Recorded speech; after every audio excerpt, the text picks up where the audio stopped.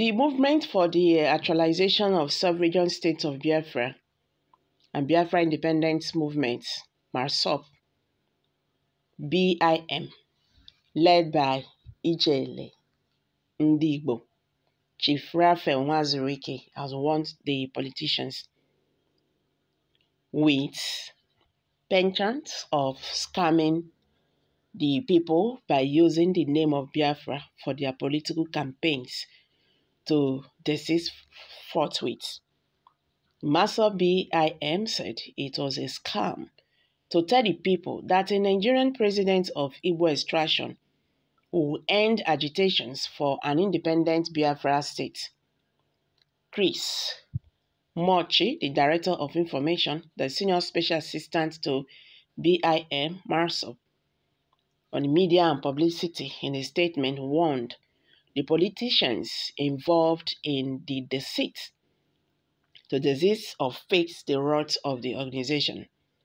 The statement read, "Over 3 million innocent lives had been wasted from 1967 till the present Second Biafra Civil War, with Nigerians based on non-violent ideology and properties worth trillions of naira belonging to Igbo of Southeast destroyed in the cause of Biafra.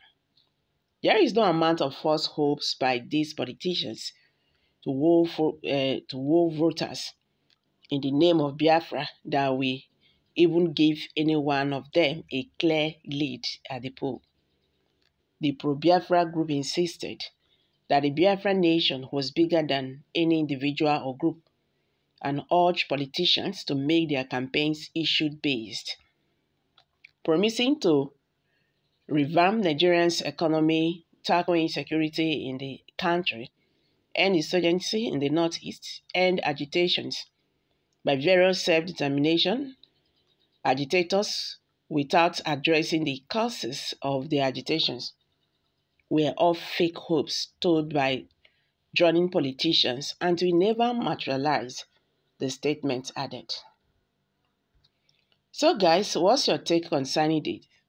MASSOB have said it was a scam to tell the people that a Nigerian president of Igbo extraction will end agitations for an independent Biafra state.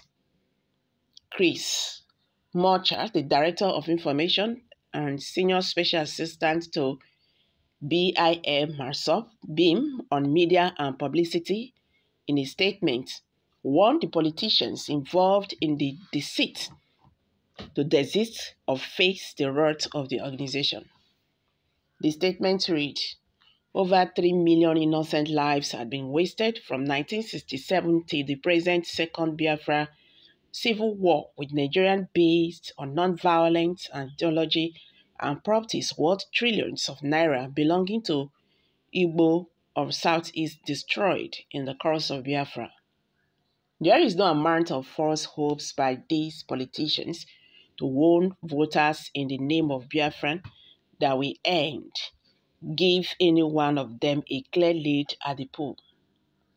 The pro-Biafran group insisted that the Biafran nation was bigger than any individual or group and urged politicians to make their campaigns issue-based, promise to revamp Nigerians' economy, tackle insecurity in the country, end insurgency in Northeast, end agitations by various self-determination agitators without addressing the causes of the agitations, were all fake hope told by drowning politicians, and it will never materialize, the statement added. Well, he has spoken well. The truth is that whether an Igbo man becomes the next president of Nigeria today, and then these issues of agitations are not being addressed, it will not end agitations. It will not end agitations in Nigeria. That is the truth. So the issue is not just because if an Igbo man becomes a president of Nigeria today, then automatically the struggle for Biafra will end. Anybody who is telling you that is just deceiving you. unless all these issues of agitations are addressed. You understand?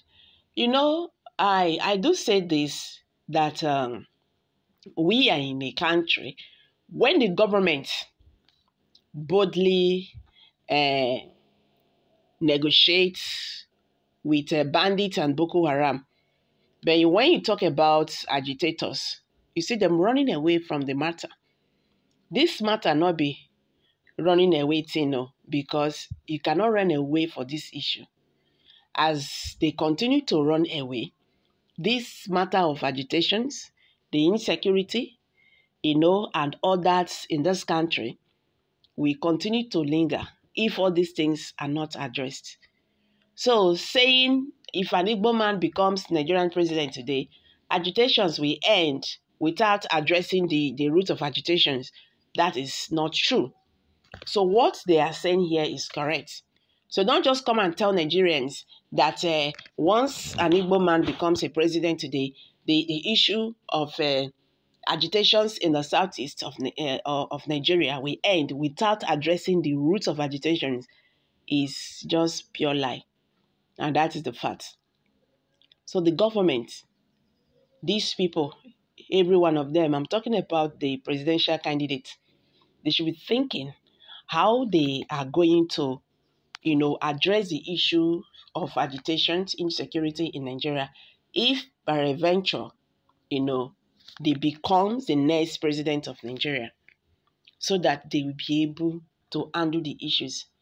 If you just keep quiet like this, they feel say if these people, if you become Nigerian president and whatsoever, and that will end the agitations for Biafra nation, it's not going to be easy that way. So my people, make a drop on for you.